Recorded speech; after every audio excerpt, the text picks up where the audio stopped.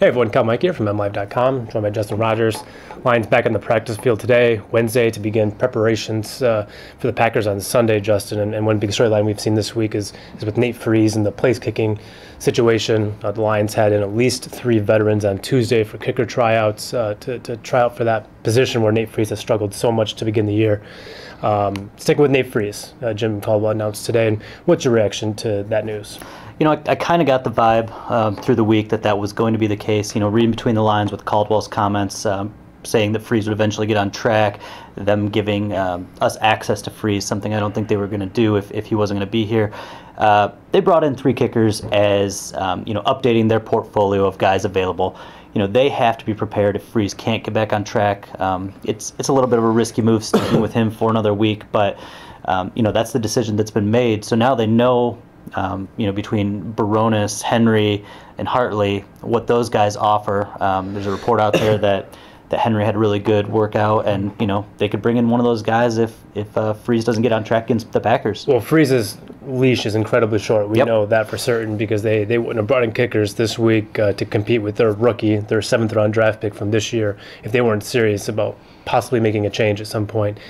2 of 5, if he has another bad game against the Packers, misses a big kick, whatever the case may be, he could be on the street as soon as next week. And that you don't like to say that about a kid who's just getting his start in the league, but that position, as much as any in the league, if not more so, is results oriented. You have to hit kicks or you're gone. There's only 32 jobs in the NFL at that position. The competition is fierce, and you have to convert.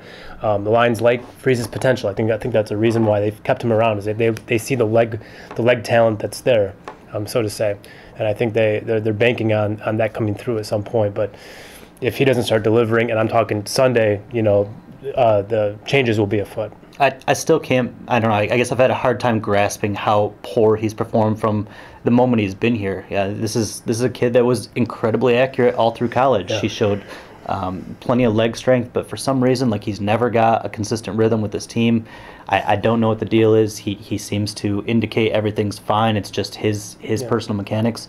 Doesn't make a lot of sense, but yeah, you're right. I mean, one miss in this game from inside 45, and they're probably going to be looking at a different kicker next week. He's got the leg talent. We've seen the depth. He's proven the accuracy and the consistency previously in his career.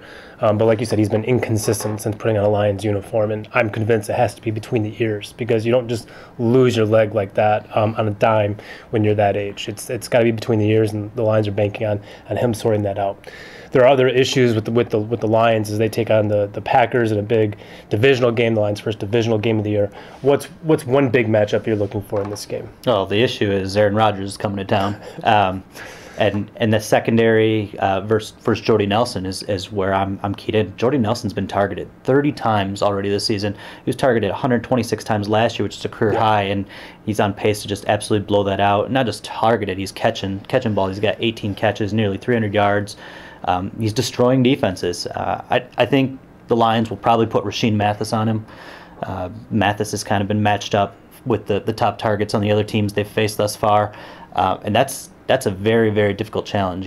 There are very few receivers that have the hands and body control that Nelson does to make very difficult grabs, high points, catches. And Mathis, is a veteran. He's a savvy veteran, but he's going to be charged with stopping him. And really the big thing is he's got to keep the ball in front of him. Nelson's going to get his. Can't let it be big plays. Can't let it be yards after the catch. If he finishes with something like 6 catches for 80 yards, 90 yards, you've had a good day and you call that a win.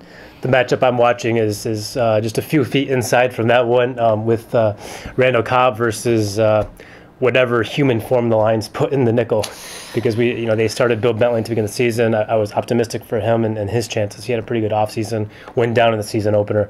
Then it was Nevin Lawson in week 2. He went down. So they're on to option 3 at this point. It's going to be either Cassius Vaughn or it's going to be the new guy, Danny Gore, apparently is how you pronounce his last name, Danny Gore, former Baltimore and Colts guy that Jim Caldwell knows from those stops. And I talked to Gore a little bit this week, today, and he said that he's played a little bit in the nickel, but I think maybe he's played some snaps there, but he's not a true nickel guy. And so, but the Lions have a need there, and I think that he's going to be expected to provide some kind of depth or perhaps even start there. It's either him or Vaughn, and I don't think Vaughn's really a long-term answer in the nickel either. One of those guys has to cover Randall Cobb or whoever's in the nickel. I think that's a huge mismatch for the Lions going against Aaron Rodgers. It's the problem in this roster is they have a lot of guys that can play nickel, but none where it's their specialty. And right. and you really, that nickel back's an important position in the NFL right now. Nickel, I think, is played more than a base 3-4, 4-3 in the league now, just given the crazy number of passing yards quarterbacks are putting up. So hopefully a guy can, for the Lions' sake, can rise above and establish himself in that position. I mean, it's either a nickel or it's that strong side linebacker, which is Tahir Whitehead. Tahir Whitehead played 4 snaps in the opener, so Tahir Whitehead's a starter in name, but you use a nickel back so much in this league, especially against offenses like the Packers. So it's an incredibly important position. The Lions don't really have an answer right now. That's a huge issue against a team that prides itself on passing well and wants to win games that way. That's what we got. For Justin Rogers, I'm Kyle Meinke. We are M Live. Keep it right here.